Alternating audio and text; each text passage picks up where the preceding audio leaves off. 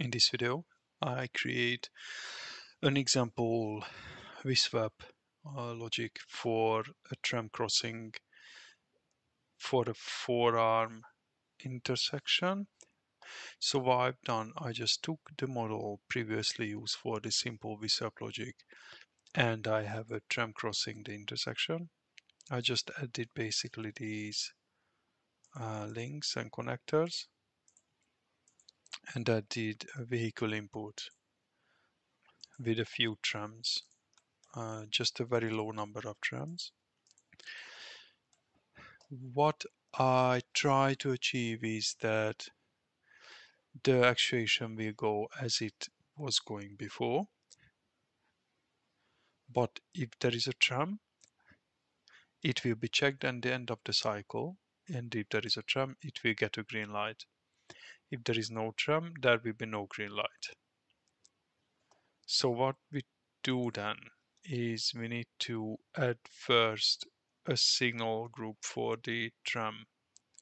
So I open the signal controller and I add E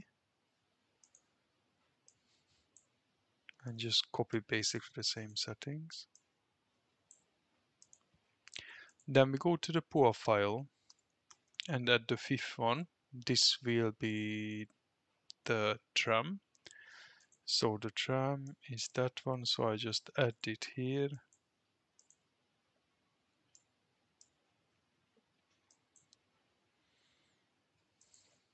Okay. Stages. So E will be red in all stages we have currently, but we need to create a new stage. Fifth E and A, B, C, D. Let's just make it in order. A, B, C, D. Okay. We need to create interstage files. So if we look at the VISVAP we had before, so we check for signal active for stage 1, then 2 and 3 and 4. It doesn't skip any of them. It can't skip them. It just extends them. So we need to add new rows here.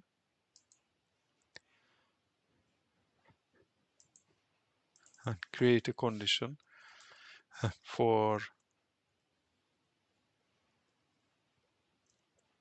stage, the new stage. So stage active 5.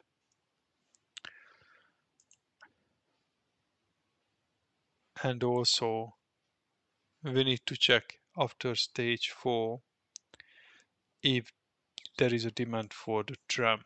So we create a detector. This will be 5 because we agreed before in this simple scalable we just use one detector and that matches the number of the phase or signal group. So that's 5.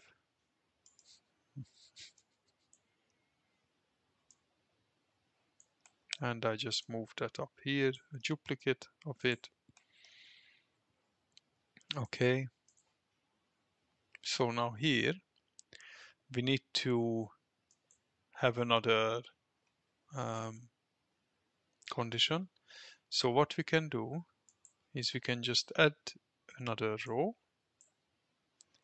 and here we can check for occupancy on detector number 5 because that is the tram, and we go back to the first stage if there is no demand. So if the occupancy is below 1, so that means the tram hasn't been on waiting on the detector for more than 1, or we can use 0, but usually I prefer to use like these relations. That then if it is less than 1, it means there is no demand, so it can go there. But if it is not, So if there is a demand on it, so occupancy is greater than 1,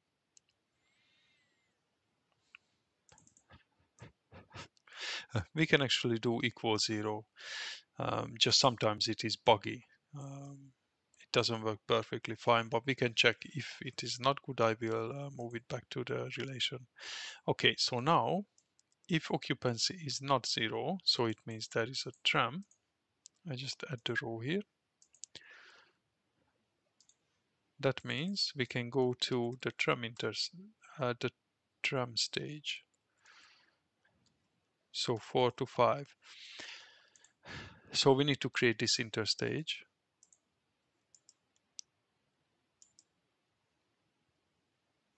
In the pool file. So if I come here, I just basically copy paste it like that. So this is interstage 5, this is 4 to 5. And what happens here? So D goes red.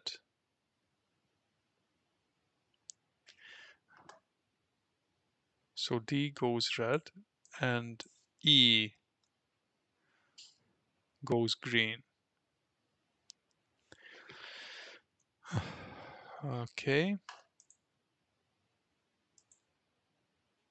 Okay, so here if we have stage 5, we need to basically check if there is more demand on it. Well, we can check for headways or for more demand, but for the trams probably we're not going to have 2 trams, but we can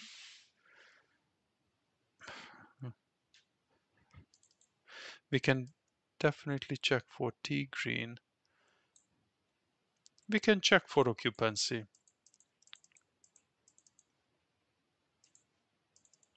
So what we do here is I just check the green time, that the minimum green time is not off.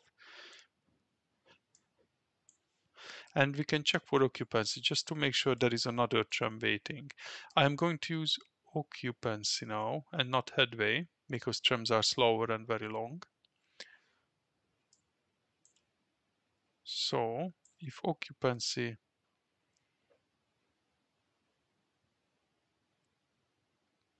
so let's just think a bit here. So we go to the right, so we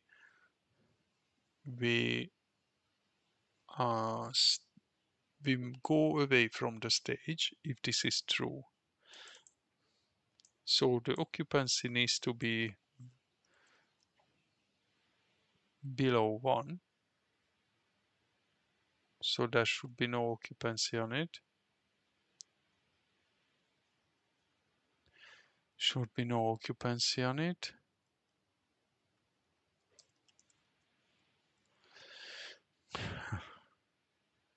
Or the T green is already more than 60 seconds. All right. And then enter stage. Then we go back to the first stage. So what happens is if you are in stage 5, so the tram has a green, we check for occupancy, but since trams are long, what I want to do, I want to have a long detector here. So if the first tram is passing, the next tram in the queue should already be on this detector to make sure the light is remains green. So if we have one tram that, let's say, this long, and they start getting through the green, I just want to make sure that the next tram is getting onto this detector before the next one passes.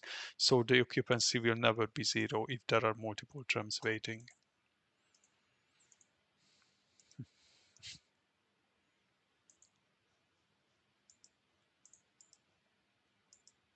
And if the occupancy is not 0, so if there is someone on it, or the max green is below,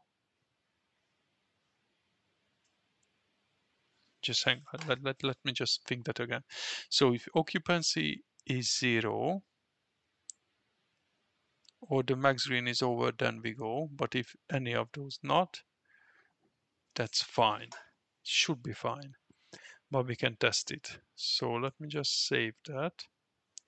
We also need to do another interstage 6, where we go from 5 to 1.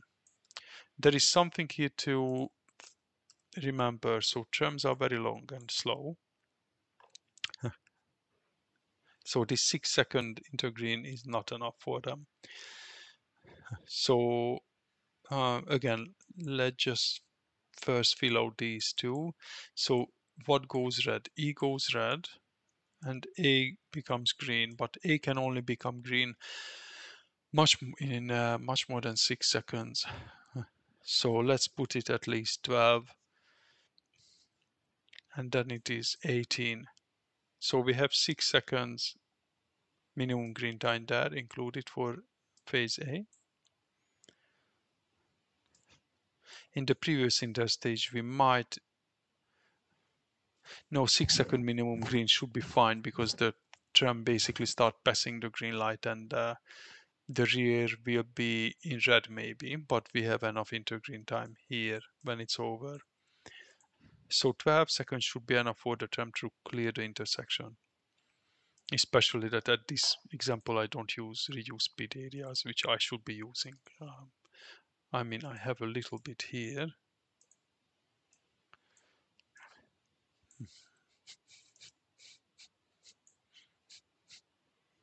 Yeah, but probably want to do a bit less here.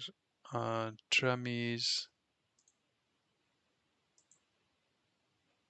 40. So for the 40, we had, let's say, 15. Okay, so we changed it from 6 to 12 to allow for more gap, basically, between the two stage. And we increased it to include that 6-second minimum green time we have in the previous ones. If you need more information, just check the previous video when I describe it in more detail. I saved it. So let's just double check this one. I think it should be ready to test, and then we will see what is wrong with it. I just changed the simulation speed a bit.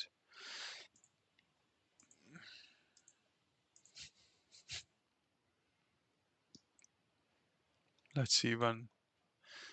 Okay, a tram is coming, so at the end of the cycle, it should be called.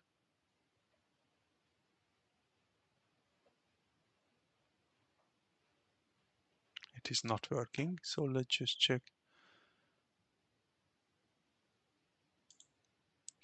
Okay, so if occupancy is 0, then go back. If not,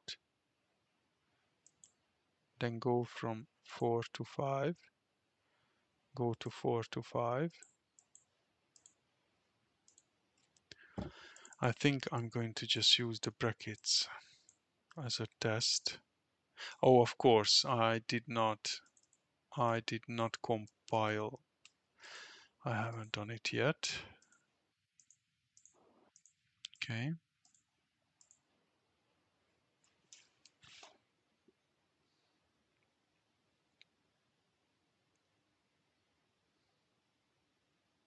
It looks fine.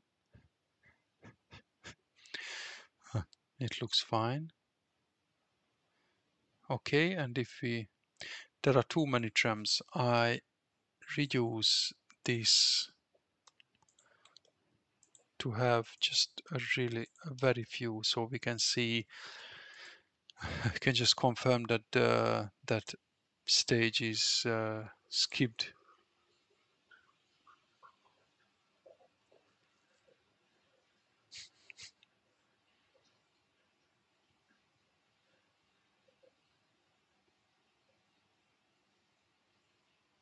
Okay, so the tram is not getting green if there is no demand on it. Now the tram is there. The cycle gets to the end. it got cold, it was enough intergreen time, then it is not coming again.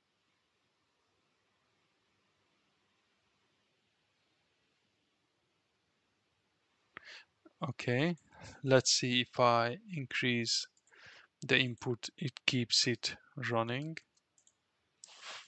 for long enough. Yeah, so it keeps it running.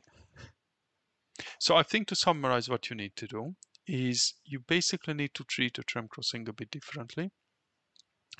You need to have a longer detector to make sure that multiple trams can be detected, because headway is probably not suitable for trams since they are longer and slower.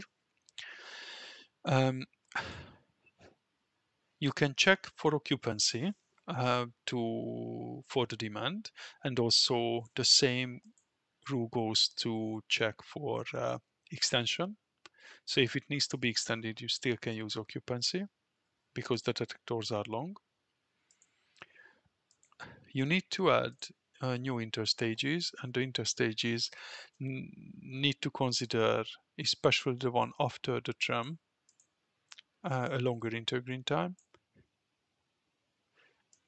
So I added 12 seconds here. So that means once the tram got green and got shut off, then it still waits until the next green comes. So vehicle are not going to crash through the tram while the end of the tram is still inside the intersection.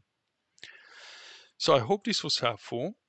Let me know if you have any questions or any video ideas. Thanks for watching. Please like and subscribe. And I would like to thank my Patreon supporter who started to support the channel. If you are one or someone who would like to support, please check the description where you can find more info.